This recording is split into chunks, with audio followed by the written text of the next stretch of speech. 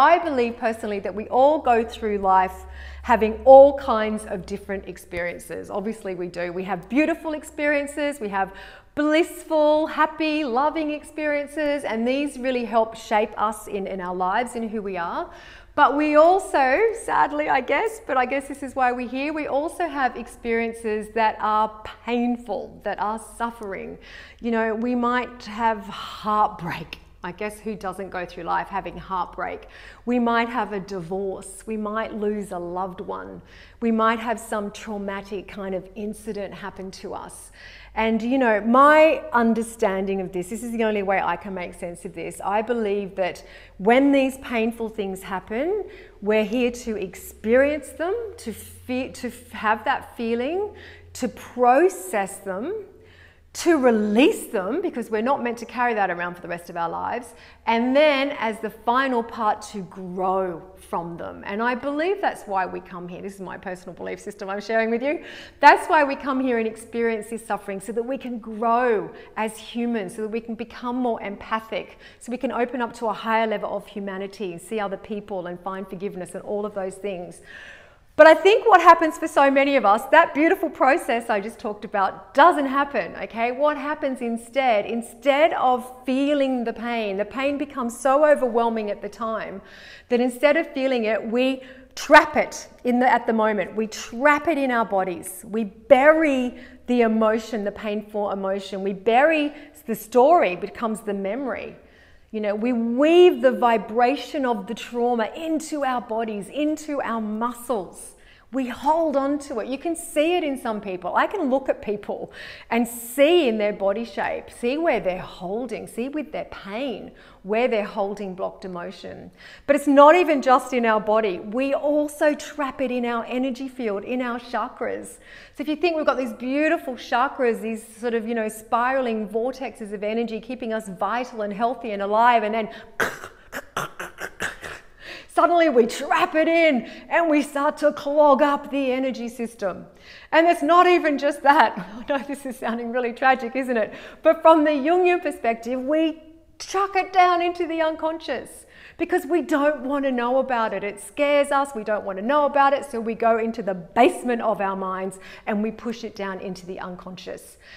And we pretend none of it is happening and we try and do life from here. Okay, and you can just imagine. And then we might keep doing that over and over again, and we're trapping more and more and more in. Now, two things happen here, okay? The first is we become an enormous magnet to keep attracting those exact kinds of experiences over and over again. You know, if you've had betrayal and you haven't processed it, you haven't dealt with it, you will just keep attracting betrayal, you know, experiences that kind of theme around betrayal over and over. You can get stuck in your story. See, I can't trust anyone. Everyone's going to hurt me. You just get stuck in that.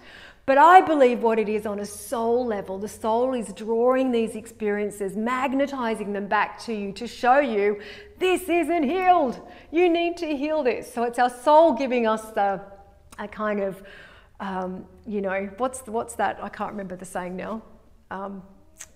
Gift in disguise, you know, that's the kind of thing. It is a gift in disguise when we get this kind of pain coming back to us. But as well as that, think about all this, everything I just spoke about. I won't do all that again, where we've trapped everything in. What starts to happen? We can't hold on to that. So this is where it starts to fester within us and it starts to pop out of our bodies. This is where we get the illnesses that we don't understand. This is where we get the pains in our bodies that we don't understand. And then it starts to pop out into our lives. This becomes like the addictions that we get. This becomes the eating disorder that we develop that we don't know why. This becomes this toxic patterns of behavior that we get stuck in. Can you see? This is the depression. This is the anxiety. These are all symptoms. That's all they are of this energy that we have trapped from the past. So this is why I am so passionate about Chakradance, because this is what Chakradance does. Chakradance is a Jungian-based movement therapy modality.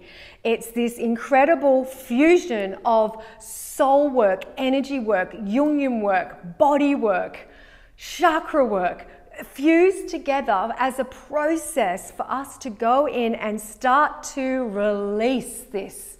You might have 40 years of this, okay? This is why it's a process. We don't want to have to go in and blast 40 years open in one session. That's not how Jungian, it's not a safe way to work. That's not how we work. It's a practice where we go in and we start to slowly, with sacredness, with safety, go in and start to release all of these held, blocked emotions, blocked experiences, unresolved memories, traumas that we've been holding on to. And this is the beauty. People, when they do this, are like, wow, I feel so free. That's what we hear. I feel like I've come home to myself. I can't tell you, witnessing this in others, experiencing this yourself is amazing.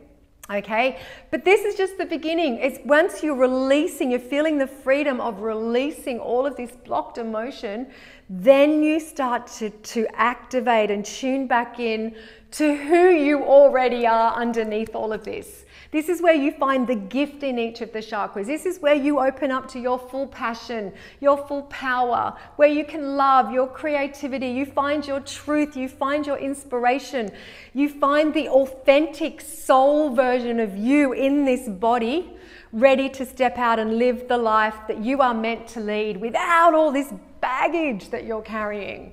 So this is the absolute beauty of Chakradance. You can see why I'm so passionate about it and why it helps so many people.